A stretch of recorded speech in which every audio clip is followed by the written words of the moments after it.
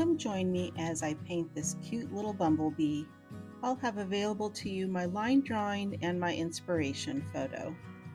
With my line drawing, it turned out a little bit dark around the edges, so I'm just erasing so when I go to paint, those pencil marks won't show through. One of the things I like to do before I start painting is I get the colors that I'm going to use. This is an Azo Yellow that I just put there, and a Quinacridone Gold. And I just stick them in this little cute container, and those will kind of be off to the side. Then I'm really aware of what colors I'm using, and I can easily access them if I need more. I just added in a Sap Green and my Violet, my Moonglow, my Paynes Gray, and I'll save my white gouache for later. Now here I'm just pre-wetting the area that I'm going to work on first with these little buds. So I want this first layer to be soft. I'm going to want my colors to blend. So pre-wetting is pretty crucial to kind of making that first layer soft.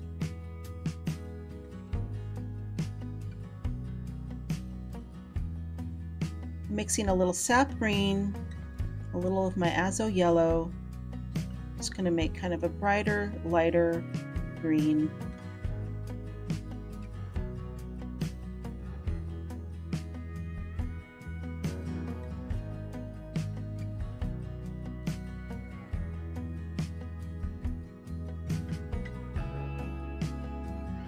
We're going to be doing many layers as we go, so I'm not too worried about what this first layer, how deep the color is, because we're going to be adding more color as we go.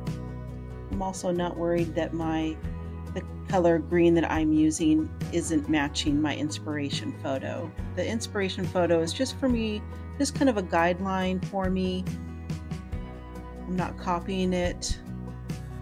I'm actually going to be adding some things that are a little different than the inspiration photo to give it a little more interest. Here I'm just taking my Violet.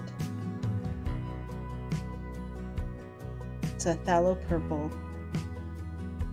Just very watery, just kind of letting it blend down a little bit. I'm going to blend with that green.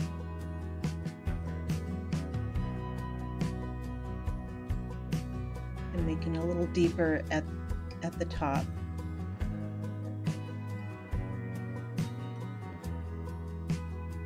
I'm just going to take a little more of that Sap Green, kind of deepen the base a little bit, give those buds a little more dimension.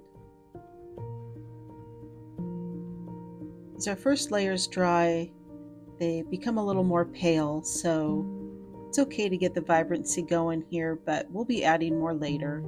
Kind of adding more depth and interest and detail as we go. So we want this first layer to dry.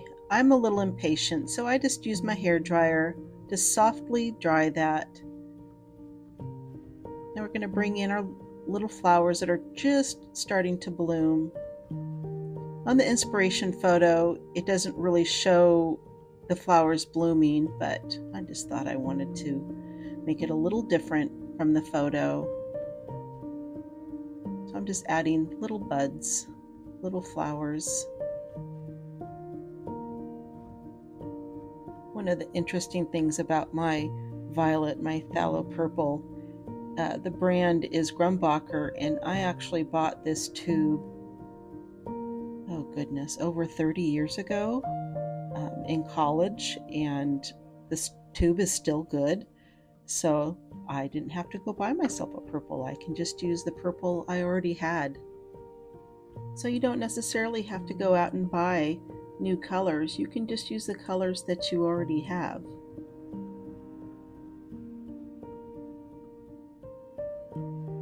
I realized here that I forgot part of my bud, but I'm going to use a little bit of that Sap Green. I'm just going to add in a little bit of detail.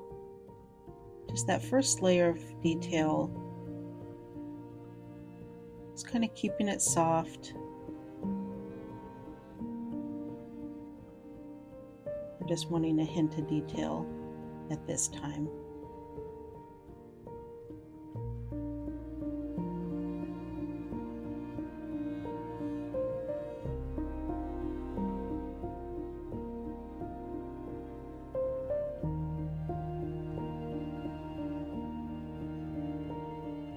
Just kind of finishing up the last of my flowers.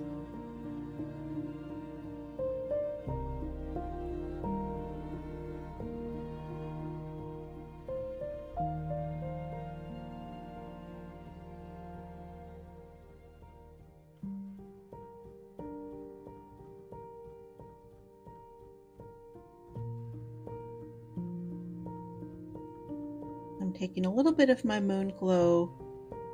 There's kind of a flower here that's bloomed a little bit more. Just adding in a little hint of color there. My Moonglow kind of has a purplish color to it, so it just makes a very soft shadow.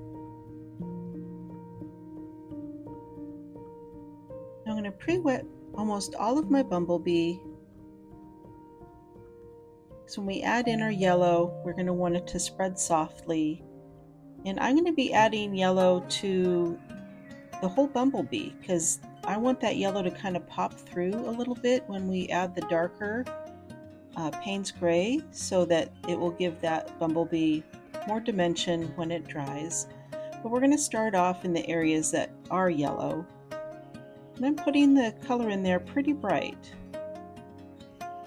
It's pretty vibrant.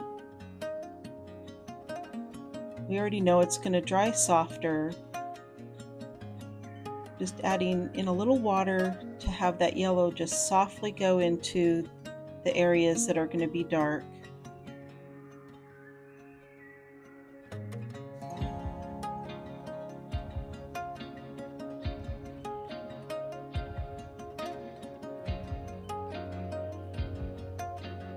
Now I'm taking my Quinacridone Gold and adding it in for a little dimension, a little shadow. This color works really well with bumblebees.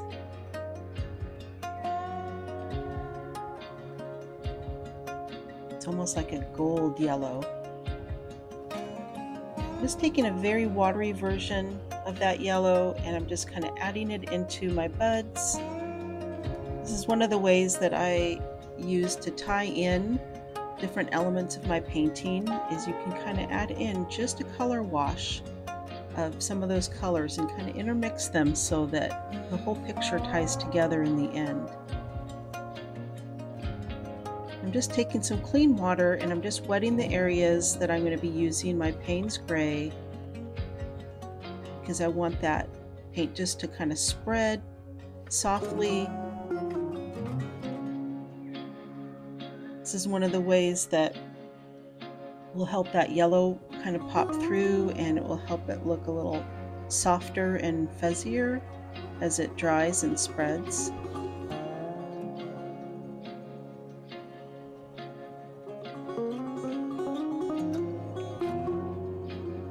And this is kind of part of the painting where it doesn't really look very good yet. The Bumblebee looks a little odd, a little patchy, but we have a lot more work to do. So you just have to forge ahead and just keep adding that Paynes gray.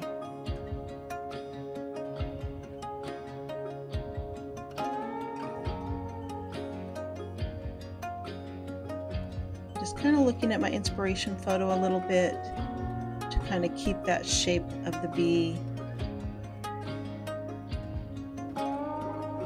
Once that dark color goes down, there really isn't any changing it, so I'm just looking at where I want to add that.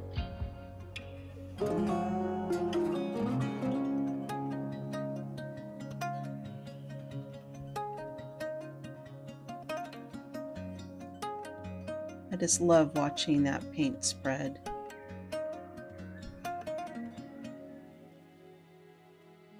Our bee is looking a little angry right now because we haven't done the eye yet.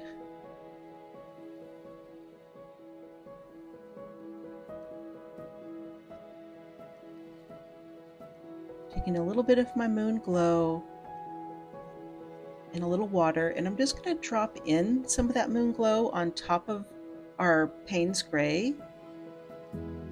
Our Paynes Gray is still wet, and that Moonglow is just going to kind of spread in there. And you can't really see it right now, what a difference that's going to make, but after all those colors dry, a little bit of that Moonglow is going to kind of pop through. It really does help give the bee more interest and more dimension.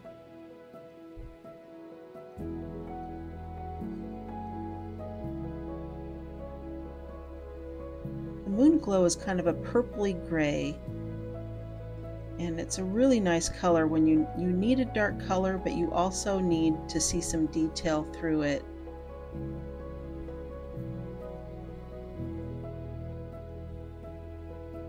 Just adding in a little Paynes Gray to give it a little more dimension.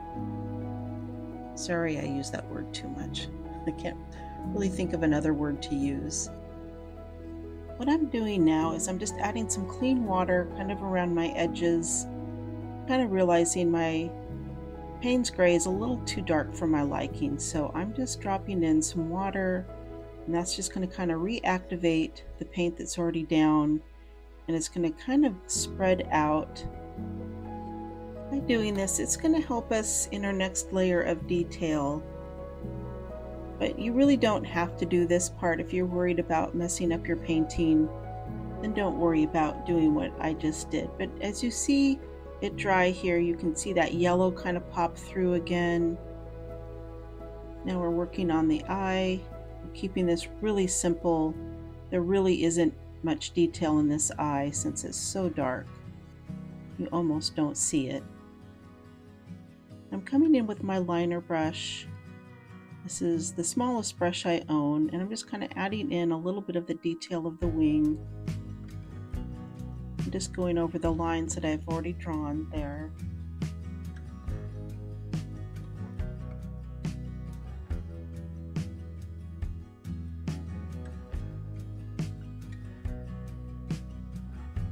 I'm going to do a very watery Moonglow for the part of the wings that are a little bit farther away. You don't see as much detail in the Paynes Gray for the front, where you see a little more detail.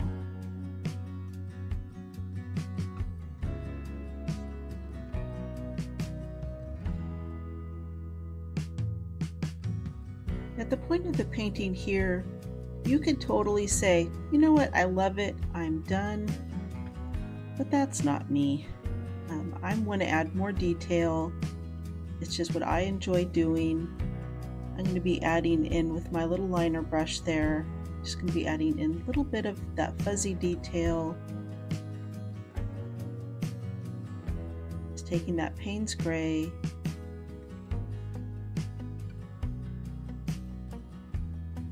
When you look at these bees up close, they're kind of fuzzy. They almost have fur. Just adding a little bit of that detail on the legs. And as we go, we're going to be adding a lot more of this.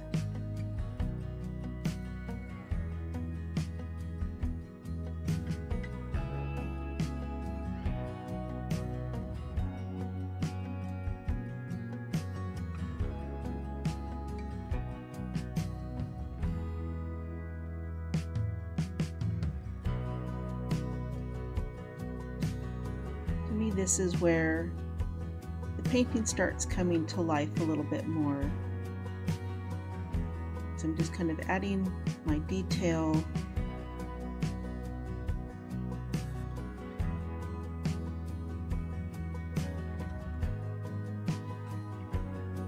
Now I'm bringing in my white gouache. I'm going to be adding in some highlights, or some of that light fuzzy parts come into the dark areas. I'm just slowly building my detail.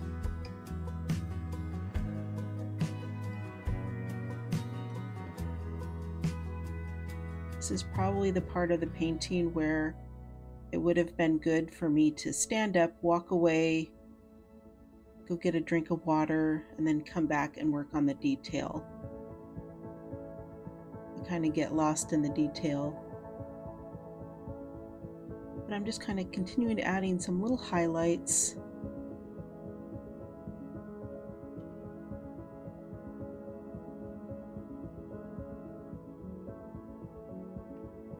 I'll probably spend the next 10 minutes, the last 10 minutes of my painting, just continuing to add the highlights and the detail.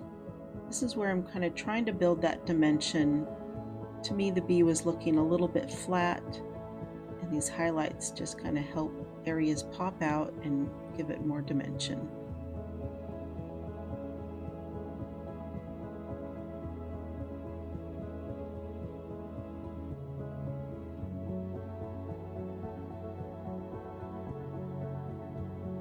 Now the bottom part of the bee is white, but because we don't have a background on this painting, we need to add in a little bit of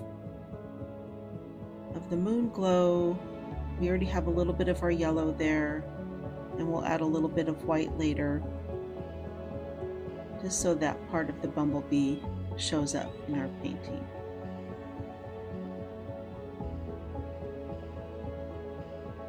Building in another little bit of soft shadow.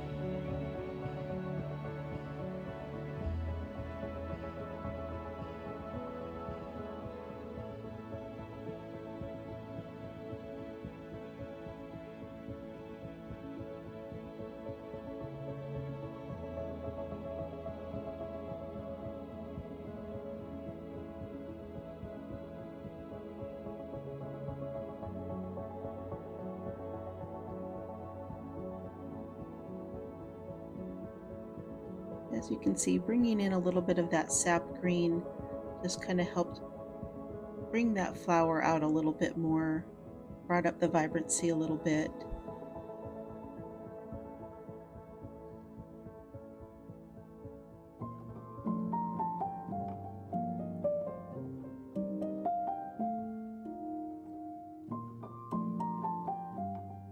Bumblebee wings kind of reflect the colors that are around it, so I kind of mixed a lighter purple, a lavender color, and just kind of placing it a little bit in the wings there. Gives the wings a little more interest. Bringing a little bit of that reflective purple into the eye.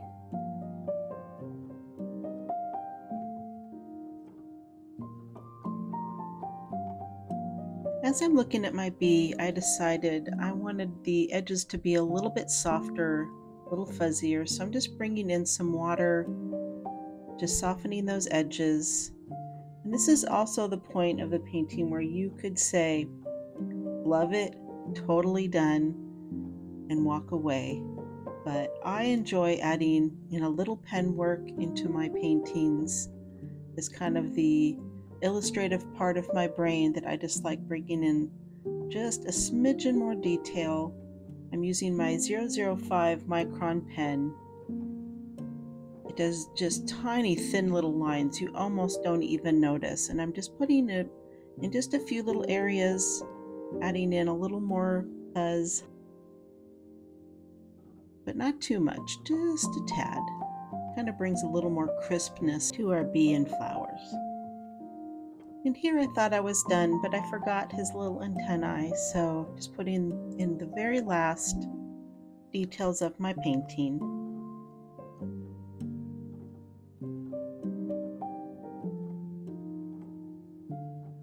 Now you can see all those little layers we did, all the details that we put in really do matter. They show up, giving our bumblebee lots of character, lots of interest, a lot of detail. I hope you enjoyed the tutorial and that you're willing to give it a try. Make it your own, have fun, and I really hope you learned something new. Stay tuned for more tutorials.